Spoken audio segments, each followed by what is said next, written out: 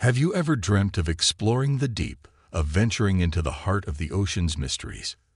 In the world of wildlife filmmaking, Mike DeGruy was a renowned explorer and underwater filmmaker who dedicated his life to revealing the astonishing wonders of the natural world. But destiny had a different plan for him. Born on April 29, 1951, in Mobile, Alabama, USA, Mike's love for water was evident from his early years.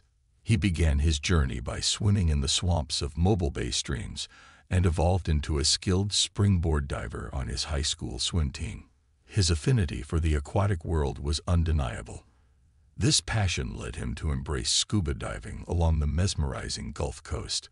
Graduating with a degree in marine zoology from North Carolina State University, he embarked on an extraordinary path, moving to Hawaii and ultimately becoming a curator at the Waikiki